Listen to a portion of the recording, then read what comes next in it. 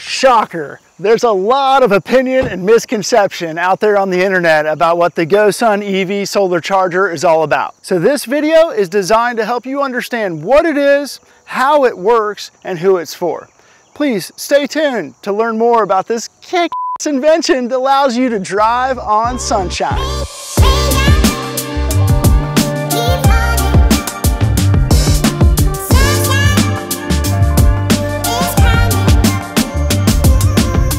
So the device itself fits on any set of crossbars, and we're designing this to fit on a wide variety of vehicles.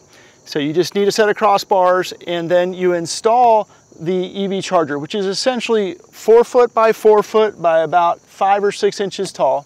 The array itself, when unfolded, is around 20 feet long, and then it's compact when folded up, that it all fits inside this case.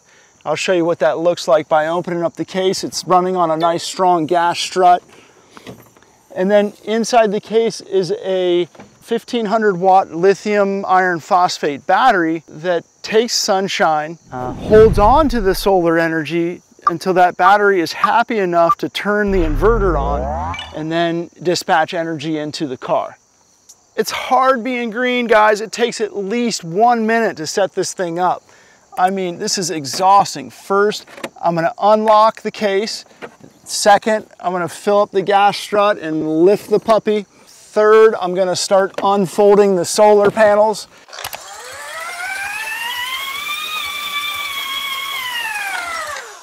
Okay, that's done. And then third, I'm gonna take my EV-SE cable, which is literally living up inside here. I'm gonna turn it on, and then I'm gonna start charging.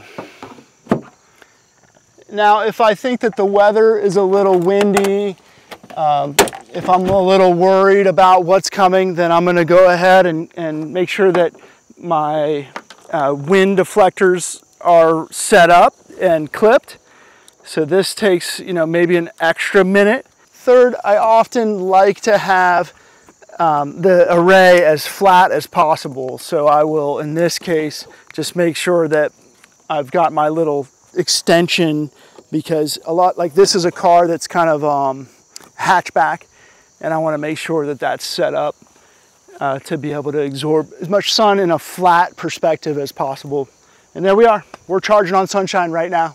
I mean, we designed this for people who believe in a solar powered future, for people who want to live with clean tech and have solar powered independence.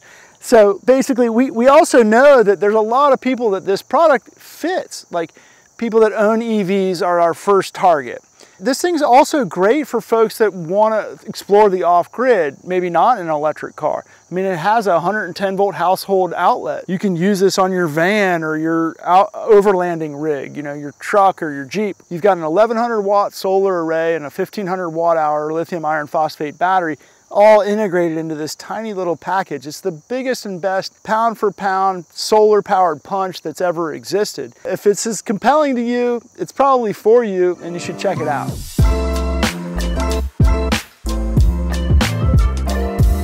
Of course, the question we get the most is all about range and how much actually energy does this thing provide.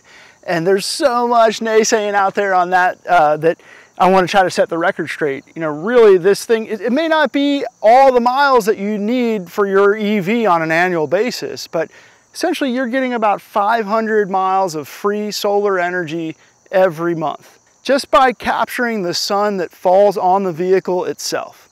And look, I know that, making 20 miles a day isn't much. It's like making a gallon of gas every day. If you use it, say 80% of the year, that'll literally create 7,000 miles of range in a year.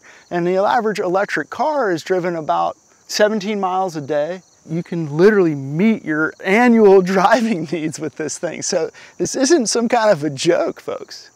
And so the next thing we're going to talk about is theft, because we get so many people questioning and being concerned about how to protect this with the tweakers that are on the sidewalk. It's actually easier to steal the whole vehicle than it is to steal the EV solar charger on top. So of course the whole case is locked shut And that's a really durable lock that's super hard to tamper with, should you be able to get inside. Everything is bolted down to your crossbars, and you really can't get at that very easily. So like hand tools that would otherwise, say, cut metal, is almost impossible to get in here. So A, it's hard to steal. And then finally, we're throwing in a GPS tracking device so that you can make sure that if it does ever get stolen, heaven forbid, you can track that thief down and get and recover, kind of like an Apple AirTag. You can recover the product. Theft is super minimal because people don't understand solar and they don't know how to use it or benefit from it. So it's not as valuable as a kayak or a bicycle. We're here at the GoSun headquarters, kind of our R&D facility as well as our warehouse. Something else we want to address that's all over the internet is how inefficient people believe this is to have on the roof of their vehicles with respect to aerodynamics and weight. This thing is indeed about 5 inches of extra height above your roof rack or roof bars, but that 5 inches is not going to hurt your aerodynamics horribly. Driving around town below 50 miles an hour, it's pretty much negligible. When you are at highway speeds, this is going to be about a 10% hit on your overall energy consumption. When it comes to giant long road trips, this is not ideal, but for generally driving around town, all that driving that you're doing is powered by the sun. So it's a net positive to have the EV charger on your car, even with a 10% aerodynamic loss, because you're still driving on sunshine. So by now, I think you've seen how this product is durable, effective, and secure. And if you're interested in being a part of this effort, I would encourage you to check out our offering on Start Engine. You can invest in GoSun and you can earn an EV solar charger for $5,000 as a reward and a part of your investment. We're the world's first company that has really been pushing solar-powered mobility and integrating it into the footprint of the vehicle so you can drive on sunshine.